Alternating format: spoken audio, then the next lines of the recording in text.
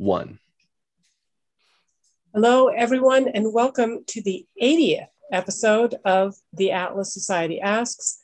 My name is Jennifer Anju Grossman. My friends call me Jag. I'm the CEO of the Atlas Society. We are the leading nonprofit introducing young people to the ideas of Ayn Rand in fun, creative ways, such as our animated videos, graphic novels, and living history. Today, we have the unique honor of being joined by Zurab Japaridze. I'm going to introduce him in a moment, but we are streaming live across multiple platforms. So type in your questions and comments, whether you are joining us on Zoom, Facebook, Instagram, Twitter, LinkedIn, YouTube. We'd love to get to as many of them as possible. So my guest today, joining me from Georgia, where it is 1 a.m. in the morning. So we're very, very grateful for him to join us at this ungodly hour. Zurab Japaridze is currently a current Georgian Parliament member. He's the leader of the Libertarian Party Girchi, which is more freedom.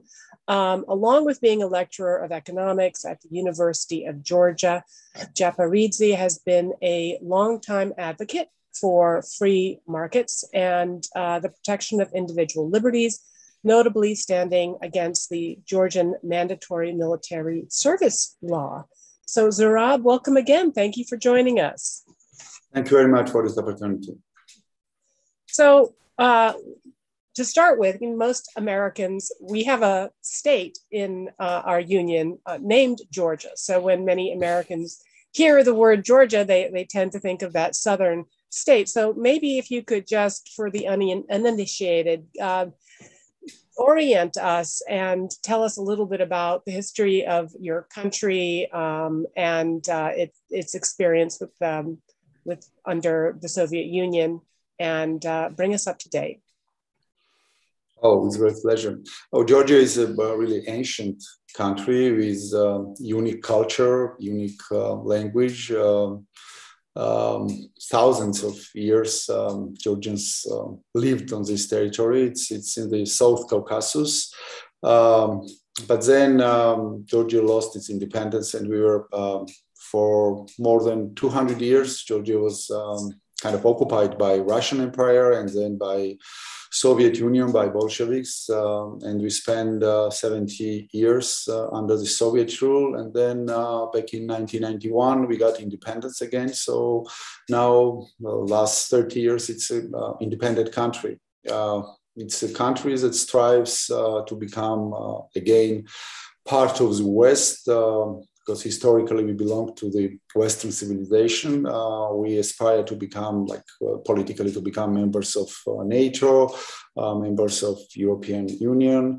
But it's a problematic way to go.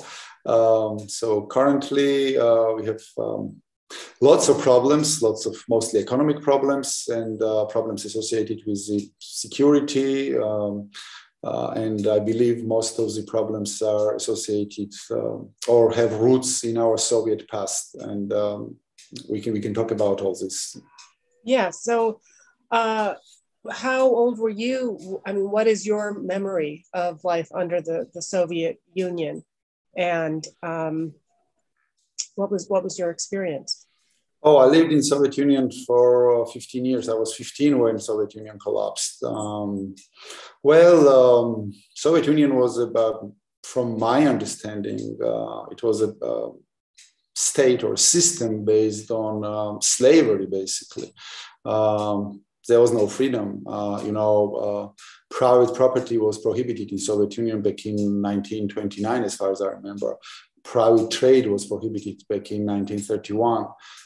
When talking about Soviet Union, people and scholars as well speak about centrally planned economy and how prices were regulated and how the system did not work. But in fact, the whole life of any person was basically regulated or planned by the state. So when you were born in Soviet Union, it was predetermined which kindergarten you would go, and then which secondary school you will go, and then it was predetermined. You could have probably tried to get to other kindergarten or other school, but it did not make any sense because all kindergartens and all secondary schools were exactly the same. And then you could have chosen which university to go, but there was a huge corruption to get in the university. But after the university, again, it was predetermined which job you will get. And in most cases, I cannot say the exact percentage, but maybe probably 80%, maybe 90% of cases, the first job you will get, it was the job for your lifetime. You could not change it. So everything that was planned and predetermined by the center, let's say so. There was an institution called Grossman that planned basically everything in the country. So and from many respects, it was a slavery. And of course, it didn't work. The system didn't work, and that's why I believe it eventually collapsed. It lasted for 70 years, but it was based on terror, on mass killing of people, and that's how it sustained for 70 years. But then it collapsed mostly, I believe, for economic reasons. That's my memory. I mean, I usually, when I teach economics or political ideologies to my students, I usually bring an example that now if you go to supermarket in Tbilisi, which is the capital of Georgia, and I ask question, can you name all the products or items that you can buy at the supermarket? And they laugh because it's just impossible. But right. Even though I was only 15 years old when Soviet Union collapsed, even now I can name all the items that were sold in Soviet type supermarkets because there were so few and there was no choice that I exactly remember every product that was sold in the supermarket. It was a horrible state, evil empire, as President Reagan called it. That's the exact name for this kind of state. So you grew up to become really the leading proponent of free market reforms in your country, and your reputation has grown beyond your country. You've mentioned that your parents, like many others in their generation, even despite all of these deprivations and heavy-handed policies of authoritarianism, but that in some respect they bought into the narratives of socialism and communism. So what was your inspiration to see things differently? Was it just observing how terrible things were, or was it a book or a teacher or a particular writer or a film that really awakened you to see things so radically differently and promote a different way? Yeah, it's a problem with the older generation in general. I quite often bring example of my parents and my discussions with them, and me trying to convince them that what they believed in all their life, it's not right. This is not how normal societies work and live. But their mentality is a product of the Soviet education system, let's say so. It was not an education system. It was more like indoctrination system, and there was no freedom of speech, and there were only very few sources of information for a Soviet citizen to get any information at all. This is a couple of newspapers and just 2 TV channels, one in Georgian, one in Russian, if you lived in Georgia. So all these people were basically brainwashed for tens of years, and those who resisted the system, they were just annihilated. They were either killed or sent to Siberia and died there. So it's really difficult because it goes too deeply to the face. I mean, they believe in something all their life, and then you come with a hammer and try to basically destroy everything they believe in. And it's not an easy job. This is why I always bring the example with my parents, because I've spent years arguing with them. And I managed to eventually convince them about some of their beliefs that they are wrong, but to completely convince them that it was all evil, it was impossible for me. But how my worldview changed, I started to work at one of the state institutions back in 90s after we got independence. And it was one of the most corrupt institutions in the country. And I was young at the time, and I started to think that how is it possible? It's not normal. The first question in my mind was that how you can build a society on one kind of rules and one kind of morality so that it does not become like this. And when I started to ask these kind of questions to myself, I started to search for the answers. And first book that changed, I would say, my worldview was a book by Hayek, his last book, The Fatal Conceit. I got a PDF version of it because you could not have bought it here, but somehow I got it in the internet and I read it, and it's a quite complicated language and quite difficult to read book, but still I got the idea that this is something wrong in a society. And then I started to search for other books, and I got Ayn Rand, I got Milton Friedman, I got Henry Hazlitt on economics. I got lots of people who wrote about freedom, how free society works, why free economy is important, and things like that. So I got interested into more economic issues, and I read lots of economic books. At the end of the day. Quite soon, actually, I became libertarian.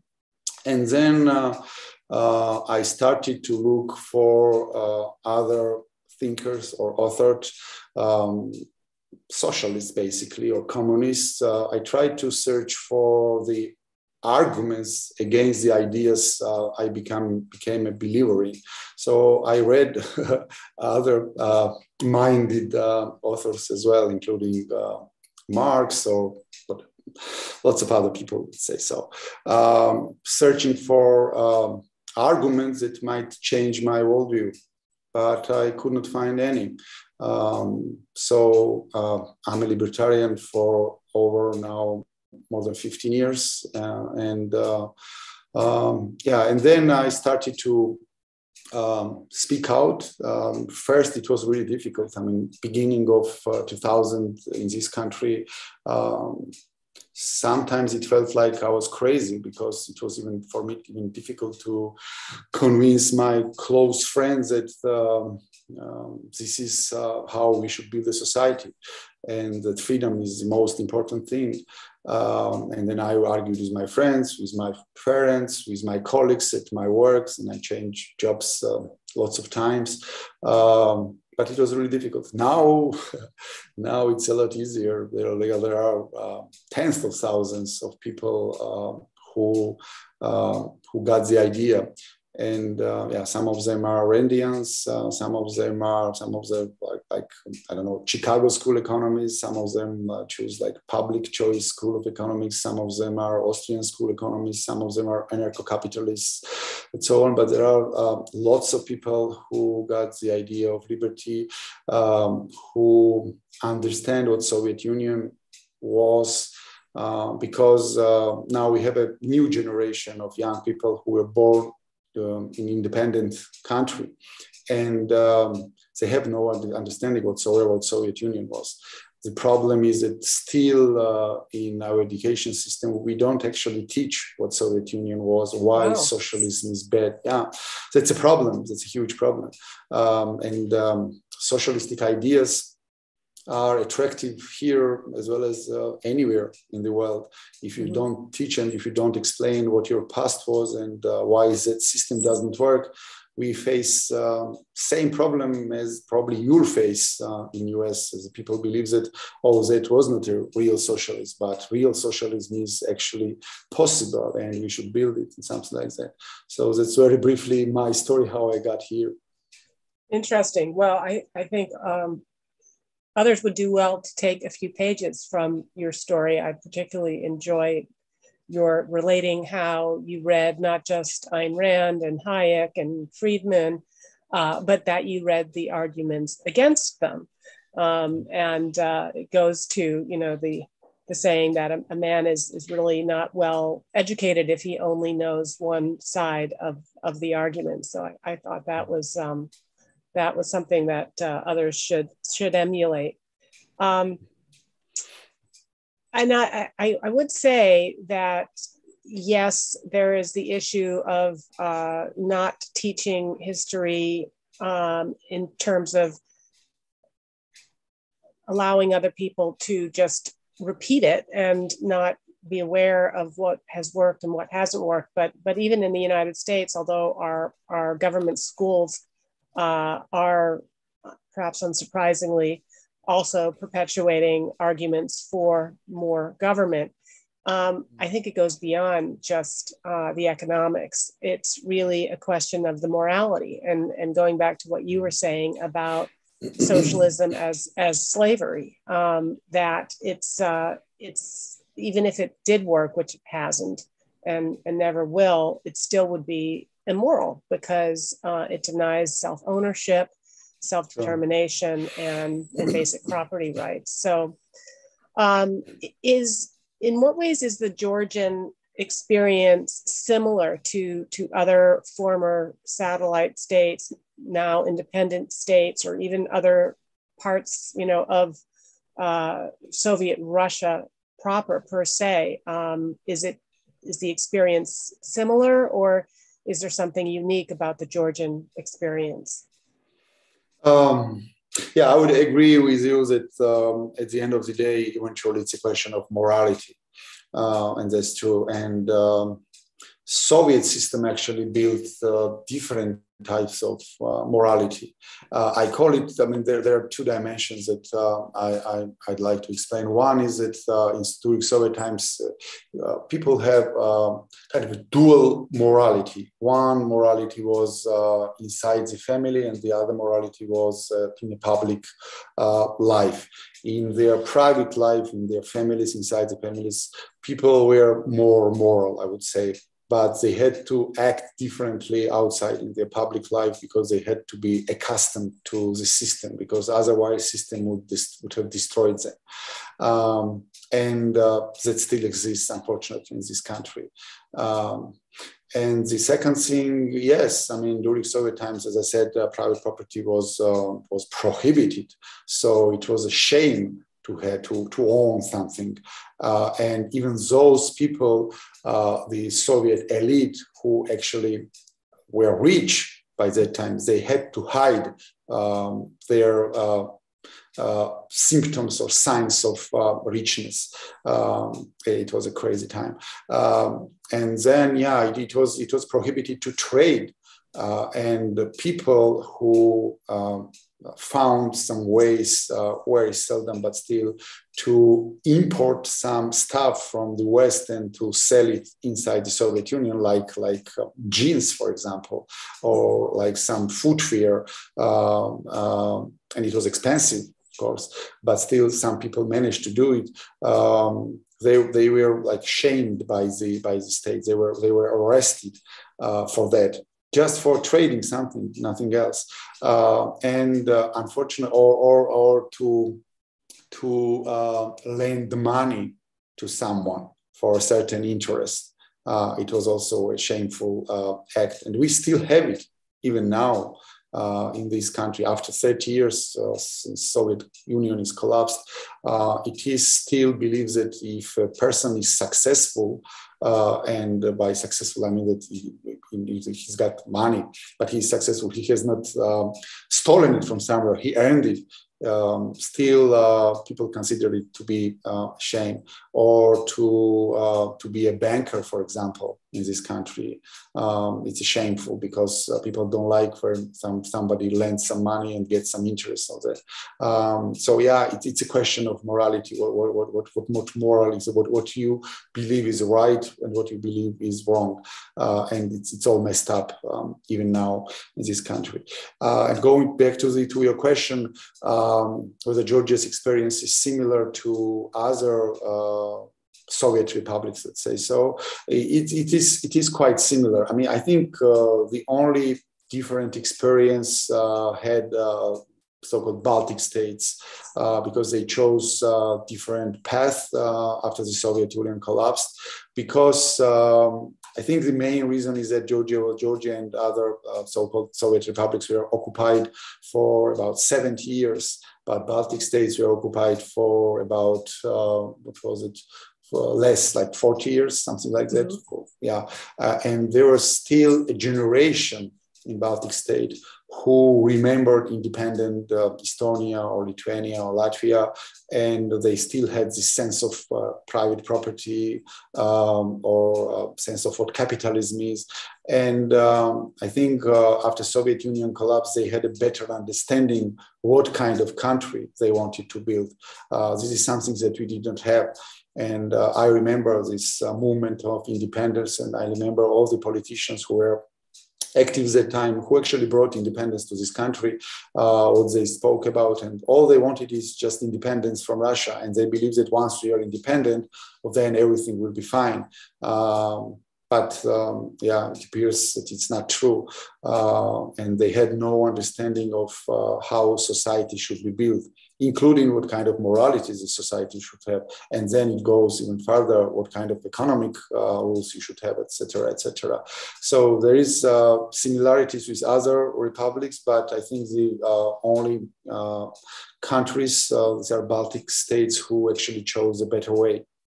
Interesting, and that you attribute that to the fact that they, were sort of deprived of the oxygen of freedom for less time. Yeah. That at some point you just completely lose any memory or muscle memory of what it's like to be free. Now we've got a lot of good questions streaming in. I want to encourage those watching. Go ahead, type them in. We are going to get to as many, if not all of them. So hit us up. But before I turn to the questions, I wanted to turn also to the experience after independence, because Georgia became really a leading example of free market prosperity, and then sort of lost its step along the way. So just tell us a little bit about what was the experience and what led to that kind of Georgian miracle during those years. Yeah, I mean, that started back in 2003 when we had a so-called Rose Revolution. There was a change in government. Before 2003, as I mentioned, it was basically the Soviet Georgia again. Even though we got independence in terms of society, in terms of management style, or in terms of governance, nothing actually changed. So all the assets that exist in this country still was owned by the state. Even now, we did lots of good reforms during a certain period of time. Even now, almost 80% of all the assets is still owned by the state. Wow. So we got independent country, but yeah, how you cannot talk about free market or capitalism in a country where basically all the assets is owned by the state, like lots of land. We have, I mean, almost around 40% of the area in Georgia is a forest. And it's prohibited to privatize the forest, even now at this moment. All the minerals, all the mines, it's owned by the state. And because of that, market still doesn't work in this country. But before 2003, I mean, it was all state. We still had some price controls. Lots of areas in the economy were still planned centrally. We had lots of subsidies going to different areas of economy. And because we had lots of regulations, enormous amount of regulations, and because of these regulations, we basically had shortage of electricity, shortage of supply of natural gas, lots of huge economic problems and poverty, etc. But then we had this Rose Revolution, which was basically a movement against corruption.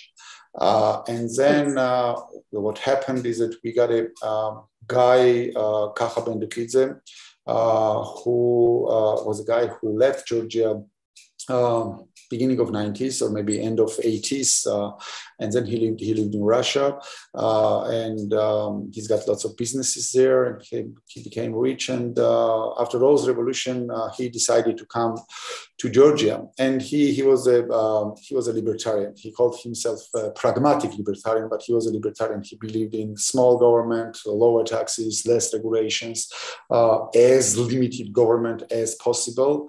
And then he became a minister of economy. He's got an offer from the President Saakashvili at the time, and he's got an offer to lead the reforms. He used to tell the stories that he attended one of the presentations of the new government, and then he approached the president and told him that all these things that you talked about during the presentations, all these reforms, so-called reforms, might be good for a country in like an Eastern European country that is already more or less developed. But for a country like Georgia, you need more dramatic reforms. And then Saakashvili agreed to that. So he became Minister of Economy, and he did what he did, it was just impossible to consider this kind of reforms is possible in a country like Georgia. So we had nobody knew at the time how many taxes we had. I mean, some economists calculated that we had like 21 taxes. Some of them said 22, 23, but we had more than 20 different types of taxes. So tax burden was really high. Most of people do not pay those taxes, but they just paid bribes to the tax collectors. So he reduced the number of taxes down to 5. Wow. We had about 900 licenses and permits you need to obtain to start or do some kind of business. So he reduced it down to 300. So we eradicated almost 2/3 of the regulations and permits and things like that. He was instrumental in deregulating the energy sector, and this was the first time we got electricity for 24/7 after this deregulation. He got rid of all the price control, almost all the price control, because we still have regulated tariff for electricity, and we still have some prices regulated, but very few. So most of the prices were of the regulations. Even though by that time, lots of Georgian experts and economists predicted that if you get rid of all the taxes and all the regulations, there will be no money coming to the state budget, and we will not be able to finance the costs the government has, etc. Actually, what happened is from 2003 till 2012, our economy grew immensely, and in 2007 we had a 2-digit economic growth. It was up to 13%, and in spite of lots of problems we faced during these years, and I can mention those problems, we had a war with Russia in 2008. We had a Russian embargo on electricity and gas supply starting from 2006. We had, and Russia was our main trade partner coming from the Soviet times. We had full embargo on transportation with Russia. And this all happens during this time period. We still had about 6-7% economic growth on average during this period from 2003 until 2012. And this is solely because of this deregulation, reduction of taxes, and this kind of reforms.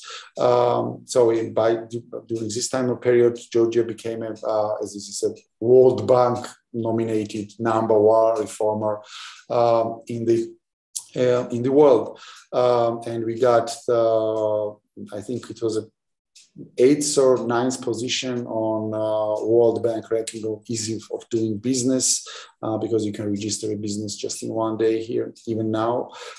So we did some good reforms and we had some good results. But then lots of those reforms were actually reversed, unfortunately. Mm-hmm. And what do you attribute that to? It sounds like the government started picking and choosing who were going to be the approved industrialists, and so the corruption came back. Well, I think again it goes back to morality or to mentality. Unfortunately, and this is what Kaha used to say, Kaha Bendukidze, who did all these reforms, who was behind these reforms, that he had no time for explanations. So he was busy with doing all these reforms, but he had no time to actually explain what he was doing and why he was doing so. He had no time to explain why lower taxes are better, why it's better when government has less money and spends less, and people have more money and people decide on what to spend this money. Why it is wrong to have a so-called nanny state, and it's better to have a free society and things like that. So he had no time for that. That's what he said. So this is why when he was out of the government, he actually started a university called Free University of Tbilisi, where he actually started to educate new generation about all these issues. And this university even now still ranks #1 in this country. What I believe has happened is that people did not actually and still they don't understand the connection between those reforms and the economic development we got because of those reforms. And even now you will find lots of people in Georgia and who will tell that we have like 24/7 electricity now because of those reforms, and they will just tell you, no, it's 21st century, everybody has electricity, so it's just time passed and we got electricity, something like that. So they don't really see this connection. Unfortunately, it's a problem. This is why when I and my friends started this movement, we spent probably 80% of our time on actually educating people. We just don't say that like lower taxes is good. We try to explain why lower taxes are better and why it works better and why it's going to be better for everyone. It's like that. And we translated hundreds of videos, including videos of Ayn Rand, lots of videos on economic issues, explaining different aspects, explaining why. There are videos about morality, about justice, about economics, but we try to actually make, especially young generation, understand why what we say is the right thing and what others say is not right to do. Well, and we at the Atlas Society have been thrilled to be a part of that in a small way. We were contacted by Irakli Iagarashvili, who has translated, I think we're up to 5 of our animated videos. And for anybody else watching who's interested in being a part of a coalition and a partnership between the Atlas Society and Georgia, we have a lot of resources and pocket guides and graphic novels, and of course our videos and our social media, all of which could be translated. So we're open for partnership. All right, well, we're going to get to some of these questions that have been streaming through. One is coming from YouTube. Scott is asking about South Ossetia is now lost as a Russian client state, or might Georgia get it back somehow? Yeah, we have about 20% of our Georgian territory occupied by Russia, even now. Okay. It's Abkhazia and Tskhinvali region, which is sometimes called South Ossetia. And there are Russian troops based there. So the only way, I believe, is to get those people and then those territories back, is to build free society here. Free society is the only way forward. It's the only solution to have a two-digit economic growth. What I believe is that we need to create a contrast, a huge difference about how people live on unoccupied part of this country and then how people live in occupied parts.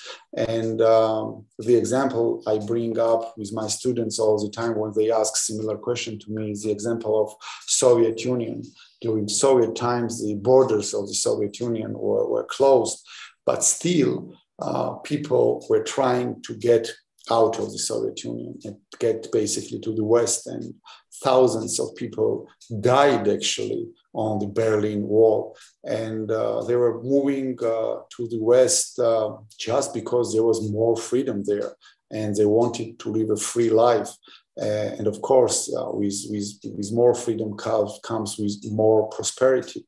So what I believe is that the moment when we can say that we are getting those territories and those people back is when people actually start moving from those territories toward Georgia, and Russians will try to stop them. Same way as Russian troops tried to stop those people who were climbing the Berlin Wall during the Soviet times. And that's when we get those people and those territories back. We have a question from Instagram. David is asking, is corruption still a major issue in Georgia today, or has the freeing up of the economy helped with that? No, it helped a lot. I mean, when you have less regulations, when people want to start business or enlarge their business, and they don't need to go to lots of different government agencies to get permits and some kind of letters, etc., etc. So there you're basically reducing the contact between a citizen and the state agencies, and there are fewer chances of corruption. Same goes with the money. If you give less money to the government to spend, there will be less money to actually steal from there. So we don't have this so-called petty corruption now, but I think government is still collecting lots of money from our pockets, and we are spending now. Government spending is about 32-33% of GDP, something similar to what in US you have. Yeah. But for a poor country like Georgia, we're about to just jump way ahead of you on that with some of the current spending bills that are being proposed by this administration. I think it's a lot. It's too much. So, and of course, when government spends this money using tenders or auctions or whatever, there are some businesses or businesses who are close to the government or the party in government, and they're stealing lots of money. So we have this kind of corruption, and then the other type of corruption is certain types of privileges that businesses or different organizations get from the government. In a country like Georgia, in a poor country like Georgia, especially, and economic situation actually matters. You have these kind of problems.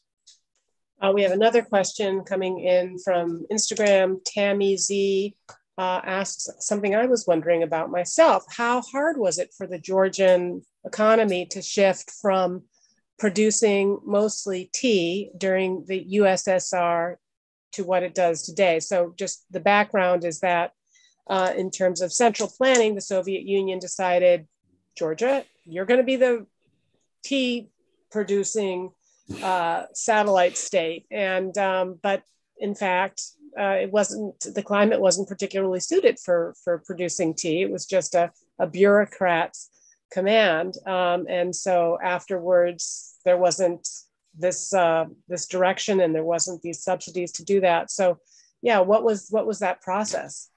I'm not sure about the climate. I think climate might be good for producing the tea, but during Soviet times there was no better place to produce tea because Georgia is a southern part bordering with Turkey. So most probably it was the best climate in the only Soviet territory where you could produce a tea. But the Soviet market was a closed market. So there was the tea produced in Georgia was sold throughout the Soviet Union.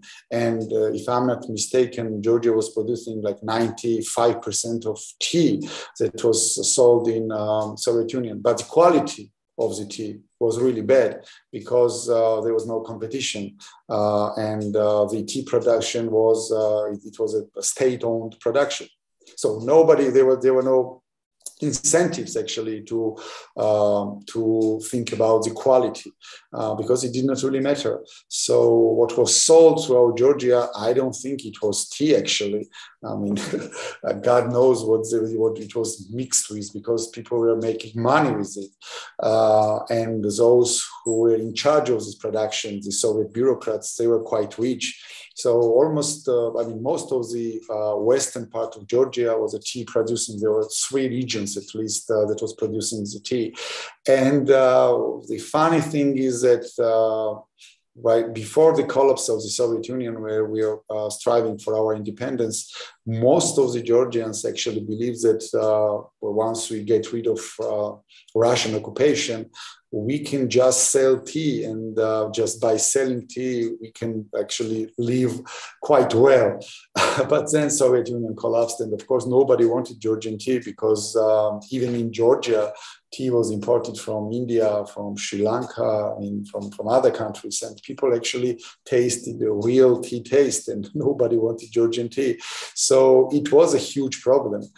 Even now, after 30 years, if you go to the western part of Georgia, you will still see lots of land areas, huge land areas, where these tea bushes still exist. I mean, nobody takes care of them, and it's quite expensive, as far as I know, to get rid of those bushes. But you will see those remains of this Soviet times there. But it's not only about tea production. I mean, Soviet Union, because there were no price system during the Soviet times, and I don't know if you know that, but Soviet Union used to send some spies to the Western countries. I read about Berlin actually, to the part of the Berlin that was not occupied by Soviet Union, and those spies were just wandering around in supermarkets there, looking at the prices of the products, and then coming back and telling this ghost plans that, like, for example, butter, 1 kilogram of butter is sold for this price, and 1 kilogram of wheat is sold, meat for this price, etc. And this is how they were coming up with the prices for the products in the Soviet Union, because there was no private properties, there was no price system, and they should have come up from somewhere with the prices. And this whole system was built so all those Soviet republics were somehow connected with each other. So there was no economic rationale behind it. And because of that, lots of production facilities and plants we had in Georgia. After collapse of the Soviet Union, they did not know where to sell their product because there was no demand for their product, and the quality was bad, etc., etc. So we still have lots of problems because of that. Okay, we've got a question on YouTube. Scott asking, what do Georgians think of Biden so far? So asking about, whether the change in administration, presidential administration, has any influence or impact? Is it at all relevant to what goes on inside Georgia? Well, I believe most of Georgians are so occupied with their problems locally here that they don't really think much about international relations of this country or what's happening outside of Georgia. But those who are interested in politics in general, interested in geopolitics in our region, of course, they pay lots of attention to what happens in US. And US is a strategic partner for this country, and US is basically one of the main pillars of Georgia's security at this moment. As for this current administration, well, there are some Georgians who did not like Trump administration, that they like any administration as far as there is no Trump administration. But if you look at people who pay attention to what kind of policies U.S. administration has both internally and externally, I would say that they don't really favor Biden administration. So they don't like some socialistic policies Biden administration has in U.S. and they see it that those kind of policies will make U.S. weaker in a long run, and based on the fact that we associate our security with US being stronger, those people don't really like that. But also in terms of international relations, what we see now is the Biden administration do not show much interest to the South Caucasus region, and we feel it, and we don't really like that. Understood. Yeah. So essentially, given that there's a strong alliance and a looking to the United States as an ally for your security, and also perhaps ideologically looking for an America that's going to be standing up for freedom and for property rights and for capitalism, that it's not necessarily a positive development. Okay, a question here also from YouTube. Dea De Lavrenti is asking about vaccine mandates, passports, those kinds of things, which I guess maybe we're just to be taking a step back and asking, there's been a lot of different approaches in Europe, in Scandinavia, in other parts of the world. What has the experience of Georgia been in terms of the pandemic, and also what is the response been? Where does it kind of fall on the spectrum between sort of a focused protection of just the elderly with letting most other people manage their own risk, or kind of going to the opposite extreme of lockdowns and mandates and mandatory vaccines? Yeah, Dea is actually my friend. She moved to US a number of years ago. She lives in LA now, and she's always interested what's going on here in Georgia. We had a terrible situation last year. Current government actually used this pandemic for their political purposes to basically get more control over people's lives, and they portrayed it as if they're taking care of people. So they introduced lots of regulations, and I violated a number of them on purpose, and I got about 6,000 lari fines for that. But what happened is that, they just used it for the political purposes, telling people that we need to introduce this kind of some really crazy regulations that has, if you have a common sense, you will not find any link how those regulations would have stopped virus from spreading, including like you could not walk outside. Just walking was prohibited on a fresh air, and things like that. And then last year we had parliamentary elections in October, and they used this pandemic situation basically to get more votes. I mean, last year they took a debt of 7.5 billion, which is a record in Georgia's history. And they spent last year more money than the year before when there was no crisis, just to get votes. And now what we see is that we are number one in terms of deaths per million population. If you look at the statistics, so all those regulations had no purpose at all, and now they're introducing this green passports, so-called green passports. So they're kind of doing some kind of a segregation of the population. So if you are vaccinated, you can enter certain places. If you are not vaccinated, you cannot do it, which we are against, of course. I mean, if it's done by the owner of a restaurant, for example, then it's fine with me. But I don't think it's a government job to introduce this kind of a blanket regulations for the whole country.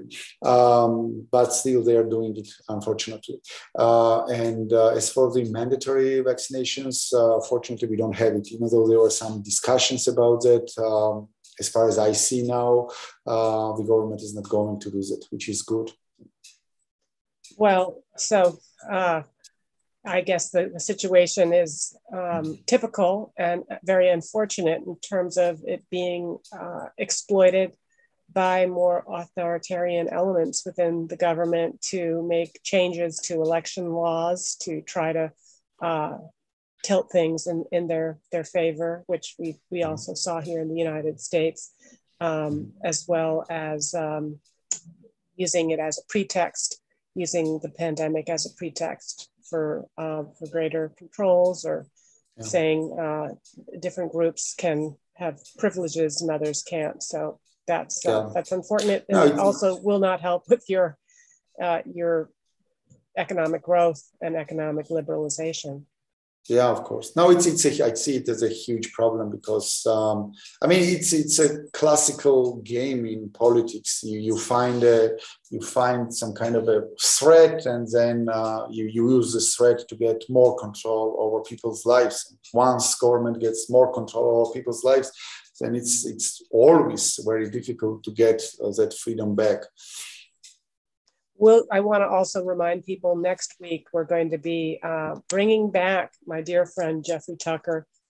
He's now started the Brownstone Institute, and he has been the leading voice speaking out against the first and foremost just pure irrationality of the response to a virus, and then also the immorality of the authoritarian controls, documenting the destruction that they've wreaked. So please mark your calendars and come back and join us next week. Another question here from, looks like it's coming in from Jacob on Instagram, I think.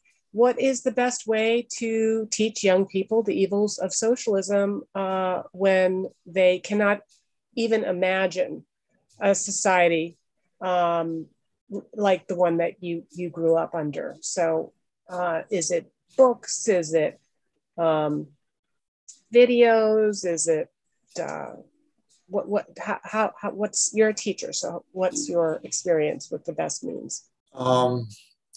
Well, I don't know what is the most effective way. I can speak only about my experience and the experience me and my friends have in our movement. Because of the lack of the resources, we decided that the main communication for us will be social media. And Facebook is the most popular social media platform in Georgia, and it's even becoming more and more popular. So we don't use Twitter much. Instagram became popular among youngsters. Now TikTok became also popular, but still Facebook is the main platform for discussions. And what we did is, we did not know what strategy would work. So we basically started to try everything. So I can tell you. I heard about that. Yeah, I can tell you what actually worked, and we still try to use it. We usually do something crazy from the point of view of the Georgian public, and then we explain why we do that. For example, you mentioned in your introductions that I'm a proponent of I'm against of the mandatory military conscription. Yeah, so we knew that lots of young people were drafted every year, but they were not even taken to military service. They were just used as a free labor to guard some government buildings or some prisons, etc. and then and it was a huge problem. We decided to somehow find a solution. So we looked through the law and found that if you are a priest, they actually cannot draft you. And so we started our own religion. And we made priests tens of thousands of young people. Because Georgian society is very religious, or at least they claim that they are religious, they were against it. But then we started to explain why we are doing it. So we explained that it's a matter of freedom for us. I mean, if you want somebody to do something, you should pay for this, and nobody has any right to take 1 year or 2 years of young man's life and to make him to do some work, and it works. We do this kind of stuff all the time. For example, when now the discussion about prohibiting some gambling, and most probably in the nearest future we will start our online gambling company. And we always have a fight because of that with the government, and quite often we are arrested, or they make us pay some fines even though we don't pay, and then they create problems with our bank accounts, etc. But it's for us, it became kind of a way of life. But each time we do this kind of thing, we explain why we are doing it. And, when you do this kind of stuff, you have a kind of a window of opportunity, a time span when you are in the center of attention, and you can use this time to do educational work, to explain something. Because otherwise, I mean, you can deliver lectures, but nobody's listening. But once you are in the center of attention, you can actually explain why you are behaving so strange. I mean, strange by the standards of the Georgian society. And it works. I mean, in 21st century, it's a problem for anyone to get in the center of attention. It doesn't matter if you are in show business or in politics or wherever. So you can talk about lots of wise stuff, but if nobody's listening, it doesn't matter. So this is a strategy that works for us. We do something crazy, and then for a short period of time, we do lots of explanations. And this is how we made lots of young people understand what we believe in. So kind of a guerrilla marketing approach, high on creativity, imagination, thinking outside the box, and creating a splash, a kind of a stunt, and then using it as an opportunity to educate. Yeah. So, all right, well, we are coming right up on the top of the hour. I'm going to squeeze in a last question by Erica, who is on Instagram. She's asking, if you're helping young people avoid mandatory conscription, do you agree then it is better to follow morality in the face of an unjust law? Yes. Okay. Yeah, but we do not follow all the laws we have in Georgia, because we believe that lots of those laws are unjust laws, and we publicly violate them. So, and we call it civil disobedience acts, and we've committed this kind of acts a number of times. And initially, it was a problem to explain why we are doing it and how is it possible not to follow the law.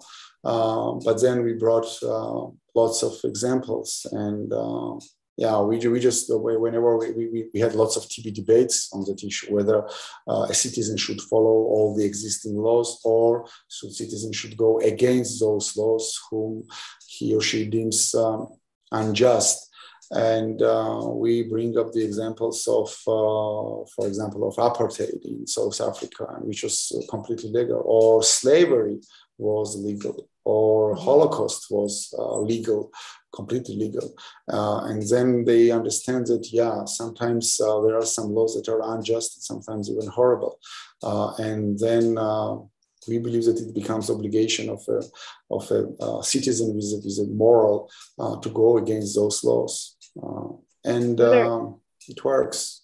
I don't think we're going to be able to get to a full answer on this, but I thought it was an interesting observation from Tornike Umash Umankoshvili, saying being in a post-Soviet country, he is saying that where is it important to draw the line between the amount of freedom in terms of a country's social policies? His observation is that there is a big emphasis on freedom, but he would like to see more of an emphasis on individual responsibility. So, it's $1 million question, but yes. I mean, this is how I see it, and this is how I act, I would say.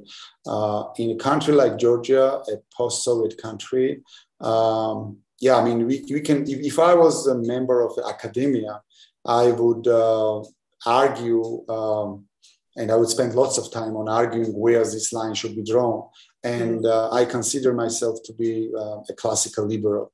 And it's quite interesting for me to see, for example, Randians debating anarcho-capitalists, or Chicago school economists debating Austrian school economists. And it's challenging, it's interesting. But being a politician in a country like Georgia, which is still a Soviet country, I would prefer to fight for full freedom whenever and in which area it is possible, because all of our problems is still based on the fact that we still don't have a free society. And once we become more or less free society, then we can argue where we draw the line, whether the government should finance only military, police, and judiciary, or it should also finance some basic social security net and things like that. But at this moment, when government is involved basically in everything and it's regulating everything, I would kick out government in any area possible. That's my strategy for the moment.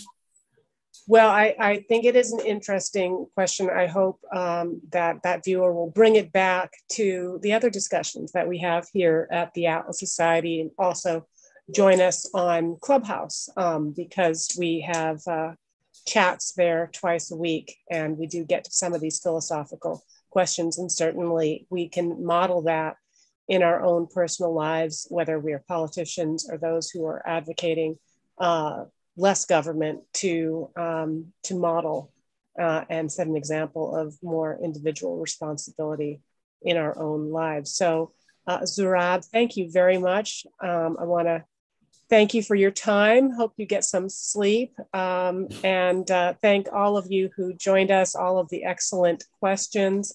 If you have been a part of these weekly webinars, we're at number 80.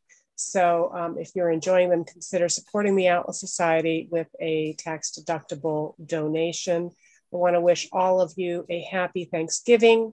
We look forward to seeing you next week, again on Clubhouse on Tuesday and on Thursday. And then also we've got our interview with Jeffrey Tucker next Wednesday. So thank you all.